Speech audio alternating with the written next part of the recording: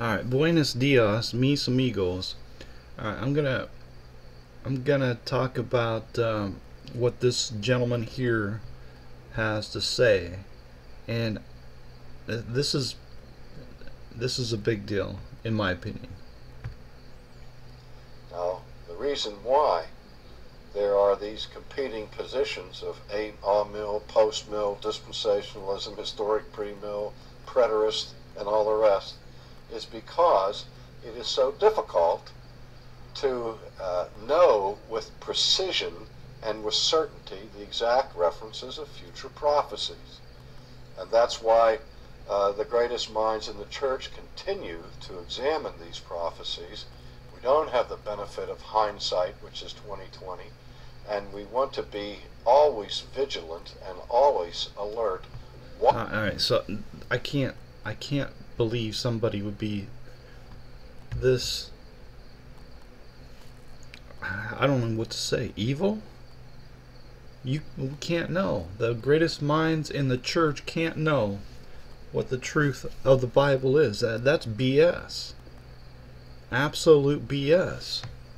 Alright, so before we get into it, I mean, I wonder if these guys, if they've ever read the Bible. I honestly wonder.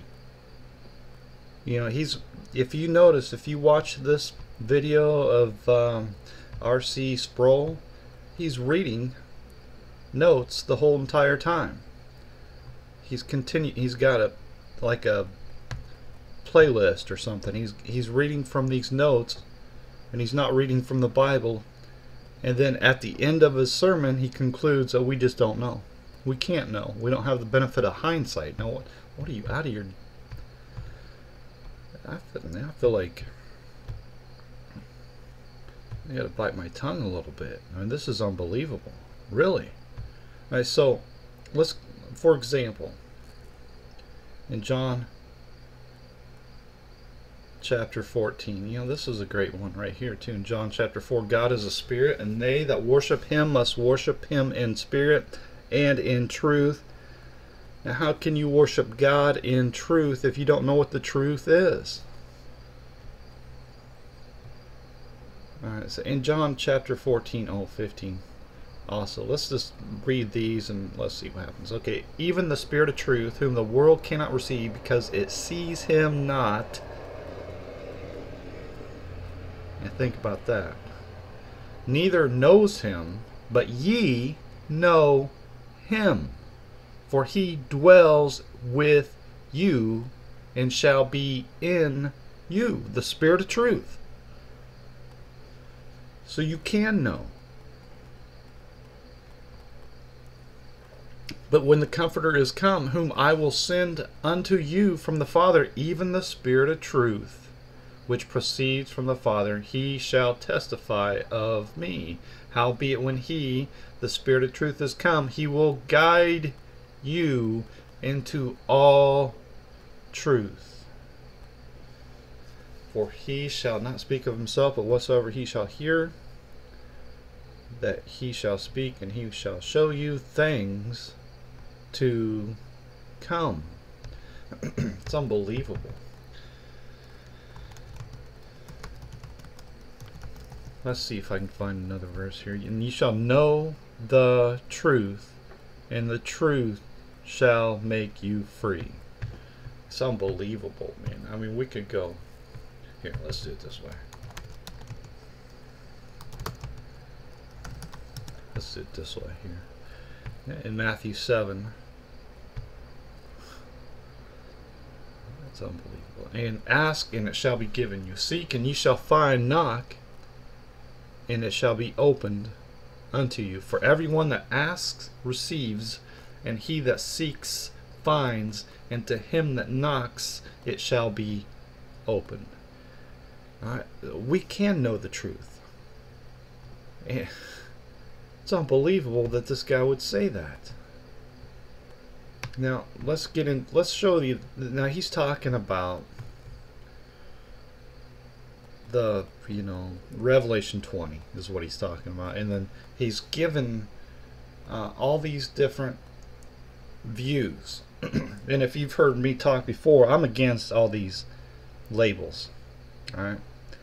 Because what happens is, like, for example, R.C. Sproul, he'll say, well, the amillennials believe this, the premillennial believe that, and then you got the postmillennials, blah, blah, blah, blah. And then he defines each viewpoint. So, I got a big problem with that, because he's pretending like he understands anything. He don't understand nothing, and he admits it at the end of the video. And who cares about the different viewpoints? And maybe it's just me, but I just want the truth, man. I just want the truth, man. Okay, so let's say you're a Muslim, and then now as a Muslim you're going to define what Mormonism is. You're not a Mormon. So what you're doing is you're essentially setting up a straw man argument. And so also R.C. Sproul, he presents all these different views, and it's a straw man argument for each particular view, because he doesn't believe in any of them. So it doesn't matter anyway. All that matters is what the Bible says. Alright, so let's get into what the Bible says. Alright, so you know that the 1,000-year is only mentioned, now, how do I say this? The 1,000 years, oh my goodness. I want to be careful how I say this. The 1,000 years that is spoken about in Revelation 20 is not mentioned anywhere else in the Bible as a 1,000-year period. This 1,000-year period is not mentioned as a 1,000-year period anywhere else in the Bible. This is widely acknowledged. Nobody really stumbles over this fact. Alright?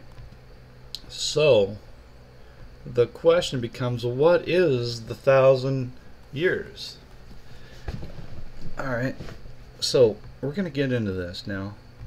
Now I want to start off by taking another angle. Okay, in in Isaiah 13. I'm going to start at verse 6. Alright, we're going to start at verse 6. Alright, in verse 6 it says, Howl ye, for the day of the Lord is at hand. It shall come as a destruction from the Almighty. Now what is the day of the Lord? The day of the Lord is when Jesus comes in the clouds of heaven. It's the end of the world. This is prophesied from Genesis to Revelation. Therefore shall all hands be faint, and every man's heart shall melt. And they shall be afraid.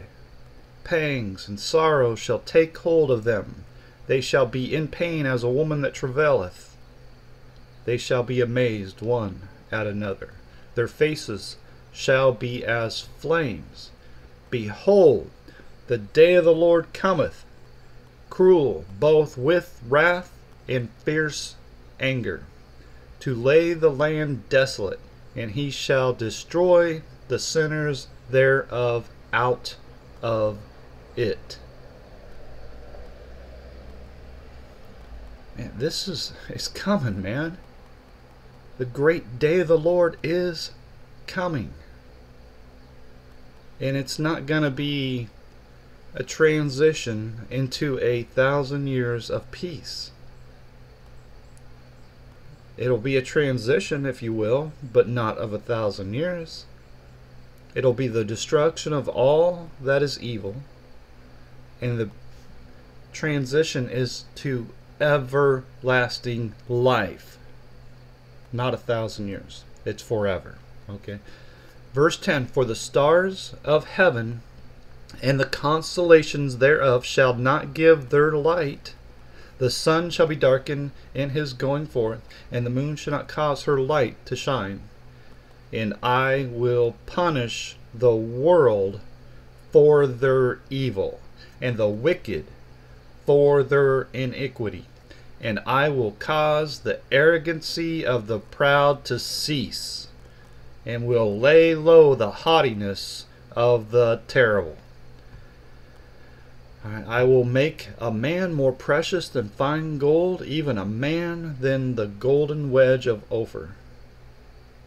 Therefore I will shake the heavens, and the earth shall remove out of her place, in the wrath of the Lord of hosts, and in the day of his fierce anger. Alright, now I want you to consider this. Verse 13. Isaiah 13, verse 13. And to me this is so obvious. It's like, how do I share this with you, right? Well, let me try it this way. Alright, a little bit of a different way, but it's the same way. I mean, this is all throughout the Bible. It's amazing. Alright, therefore I want you to remember this verse. Therefore I will shake the heavens, and the earth shall remove out of her place, in the wrath of the Lord of hosts, and in the day of his fierce anger. Now Matthew 24, verse 29, immediately after the tribulation of those days shall the sun be darkened, and the moon shall not give her light, and the stars shall fall from heaven, and the powers of the heavens shall be shaken. Alright, and then Jesus appears in the clouds of heaven, and he sends his angels to gather together the elect. Now, we read here, about, the sun, stars, moon, and all that.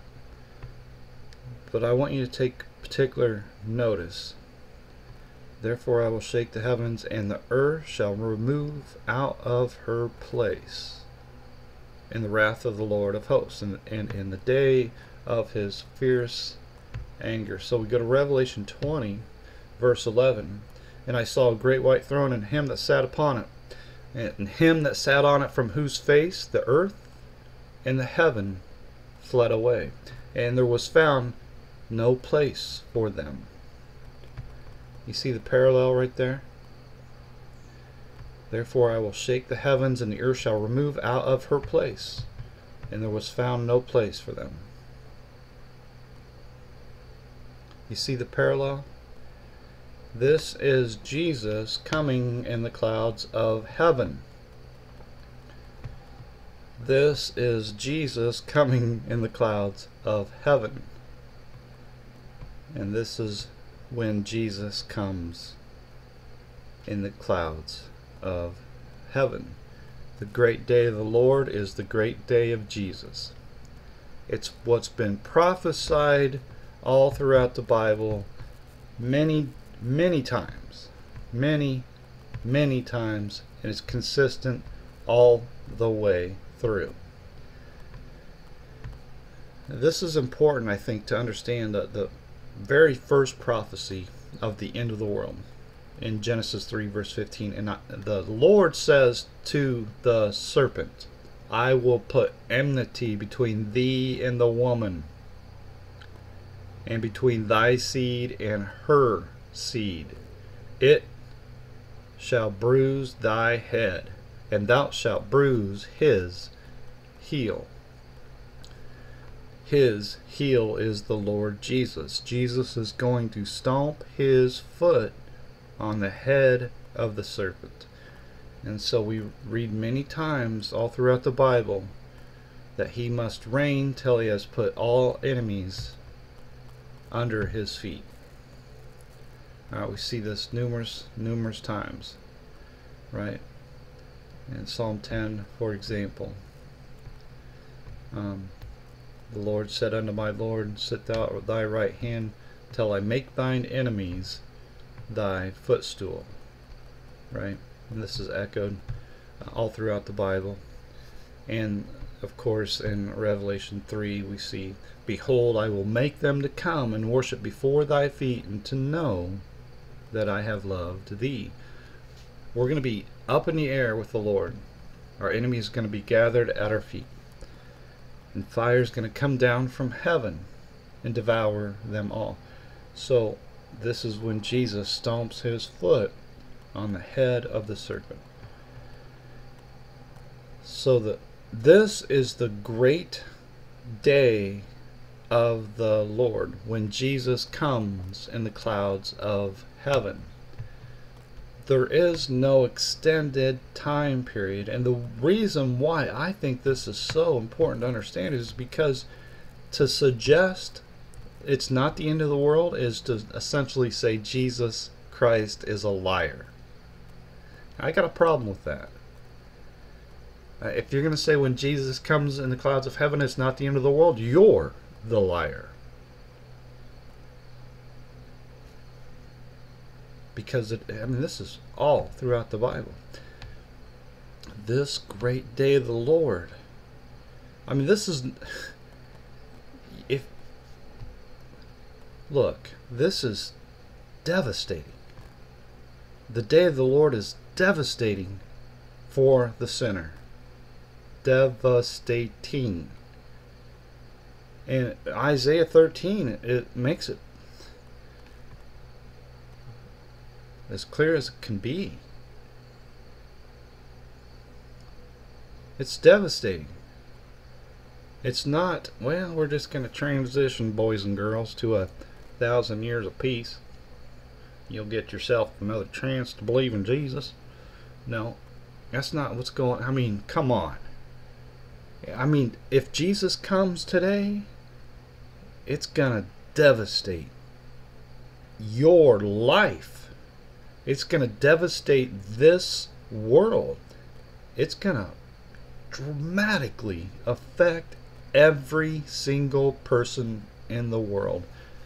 And really, not just every single living person, but every single person that has ever lived. This is a big deal, man. This is a big deal. God doesn't throw these passages out just for fun. This is not just a vain threaten.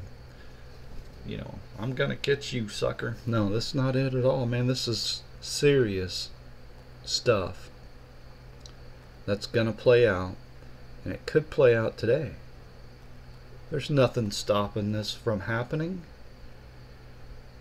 and we don't know. We can't know. Is it today? Will it be tomorrow?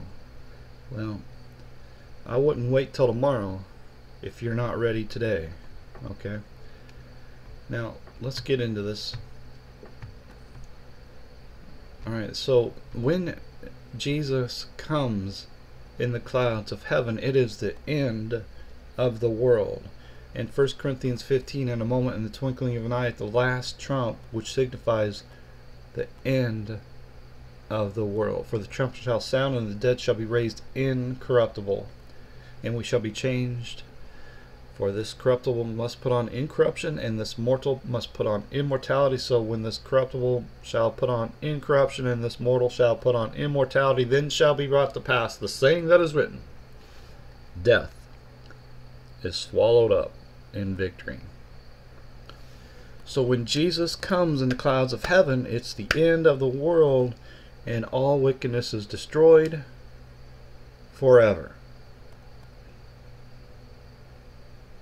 So forget about premillennialism, postmillennialism, amillennialism, buggy woogie millennialism. Forget about all them millennialisms. Forget about it. Just believe what the Bible says.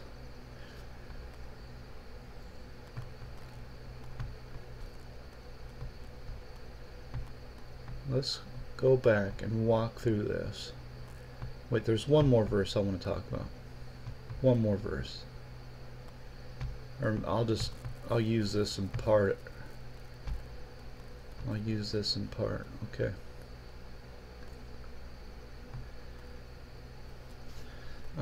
Let's start here, I reckon. Alright, so, for if we have planted together in the likeness of his death, we shall be also in the likeness of his resurrection. See, Jesus Christ has led the way for us. And we that are of Christ follow him. He's leading the way. We are planted in his likeness. For if we have been planted together in the likeness of his death, we shall be also in the likeness of his resurrection. He is the resurrection. That's why you've heard me say he's the only resurrection, and our resurrection will occur when he returns in the clouds of heaven. We will follow him. We will follow the path that he has taken. Alright, so for example, in 1 Corinthians 15, right? Every man in his own order, Christ the firstfruits, afterward they that are Christ at his coming. Right? Talking about the resurrection. Now is Christ risen from the dead. Jesus says, I am the resurrection. Jesus is the resurrection, and become the first fruits of them that slept. For since by man came death, by man came also the resurrection of the dead. For as in Adam all die, even so in Christ shall all be made alive. But every man in his own order, Christ the firstfruits, he's the first resurrection. Afterward they that are Christ at his coming. Then comes the end, when he shall have delivered up the kingdom to God, even the Father, when he shall put down all rule and all authority and power. For he must reign till he has put all enemies under his feet. And the last enemy that shall be destroyed is death. This is echoed again here when it says, so when this corruptible shall put on incorruption, and this mortal shall put on immortality, then shall be brought to pass the saying that is written, death is swallowed up in victory. Right, this is very clear stuff, right? Right? For we have been planted together in the likeness of his death, we shall also be in the likeness of his resurrection. So here in Revelation 20, alright, there's an angel coming down. John sees the angel. This is a vision, and it talks about Satan will be bound for 1,000 years. Alright, now I want you to pay attention here to the, here, let me do it this way. This mention of the first resurrection, it's mentioned here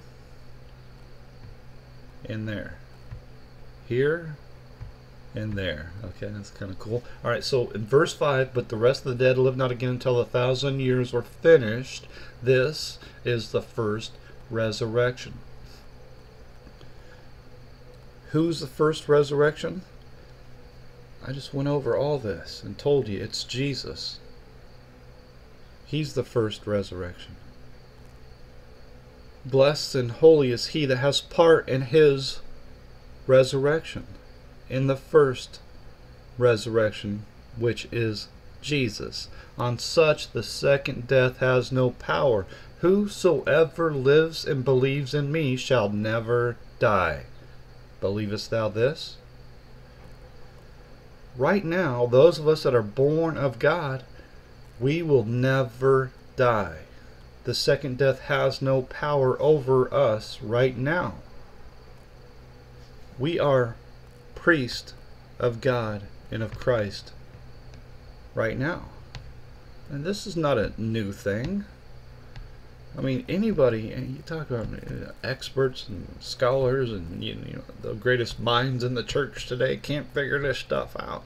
Well, maybe if they read the Bible, they'd be able to figure this out. In Exodus 19, the Lord says unto Moses, and ye shall be unto me a kingdom of priests and an holy nation. These are the words which thou shalt speak unto the children of Israel. A kingdom of priests, an holy nation, which goes back to give us better understanding of what this is talking about when it says, Satan shall deceive the nations no more.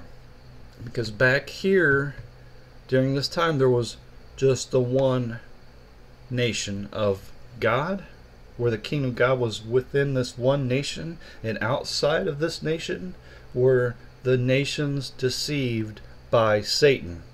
And then here comes Jesus, and Jesus says, the kingdom of God shall be taken from you and given to a nation, bring forth the fruits thereof. In other words, whosoever liveth and believeth in me shall never die. Whosoever. So the kingdom of God is available to whosoever believes in the Lord Jesus Christ, and that means there's no more just this one nation where the kingdom of God exists. It's available to whosoever believes in the Lord Jesus Christ. So now, again, Satan is bound until the 1,000 years are finished, which is the end of the world, which is when we are lifted up in the air to be with the Lord, and our enemy is gathered at our feet. So nobody left on the earth will be saved. So now Satan can once again deceive the nations like he did before. And of course fire comes down from God and devours them all. Right, and then of course I didn't mention the compass is the camp of the saints about the beloved city which is Jerusalem, which is above. Right, the city of God is not on earth, it's above. All right, it should be pretty obvious. And of course this goes back to Genesis 3. Right, Genesis 3 when Genesis 3 verse 15, where it says, it shall bruise thy head and thou shalt bruise his heel. And fire came down from God out of heaven and devoured him. This is Jesus stomping his foot on the head of the serpent. So back to the first resurrection, we are a priest of God and of Christ, and shall, what's it say? Well, let's do it this way, and shall reign with him. It doesn't say Jesus reigns, it says we reign with him. All right, and there's so many liars out there, they'll say, oh, Jesus reigned 1,000 years, but the Bible never says it. And heck, if you don't read the Bible, how would you know? These guys are taking advantage of people that don't read the Bible. All right, and it works. Right, it works. Again, Exodus 19, you shall be unto me a kingdom of priests and a holy nation. And then of course, let's do it this way. Getting lazy. I can't even spell Peter without 2 capitals. Okay, who cares? 1 Peter chapter 2 verse 9, but ye are a chosen generation, a royal priesthood, and holy nation, a peculiar people, talking about Christians, which in time past were not a people, but are now the people of God, which had not obtained mercy, but now have obtained mercy. So the kingdom of God is with whosoever believes in the Lord Jesus Christ. It's available all throughout the world, so Satan cannot deceive any of the nations. He's sealed up, he's locked up, he's chained up, however you want to look at it. And then once the 1,000 years are finished, this is the end of the world, and we are gathered together with the Lord up in the air. When Jesus comes in the clouds of heaven, we are lifted up, and our enemy is gathered at our feet. All right. So how is our enemy gathered at our feet? Well, when we are lifted up in the air, then Satan is loosed out of his prison, and he goes out to deceive the nations which are in the 4 quarters of the earth, Gog and Magog, Ezekiel 38, to gather them together to battle, the number of whom is as the sand of the sea. There's a whole bunch of them. And it's a whole bunch of them. And they're all unsaved. You got a serious problem when you try to make this out to be saved people. Alright. You got a serious problem when you try to say this 1,000 years is in the future. Because now you have to answer this question. Or you can ignore it and take advantage of people that don't read the Bible. And that's what they do. That's what every single one of them seems to do. Just ignore that question. and just to hell with the truth, right? Isn't that what they're doing? They don't want to answer that question. In my experience, they won't answer that question. Is that saved people or is that unsaved people? If you say it's unsaved people, and you say at the same time the 1,000 years is after Jesus comes in the clouds of heaven, then you have to say that death is not coming to an end when Jesus comes in the clouds of heaven. It's not the great and terrible day of the Lord. You know, when we could circle back to Isaiah 13. This warning is in vain. The stars of heaven and the constellations thereof shall not give their light, the sun shall be darkened in his going forth, and the moon shall not cause her light to shine, and I will punish the world for their evil. But it'll just be a little slappy slap on the wrist, and you'll get 1,000 years afterwards. Don't worry about it. It'll be okay, kids. No. This is a right smack in your face, man. You're going to get bopped right in the beak. And it's going to hurt. I don't know what I'm talking about. This is a terrible, terrible thing that's going to happen.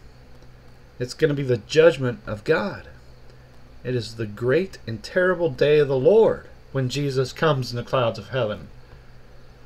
And we're being warned of this all throughout the Bible, from Genesis to Revelation.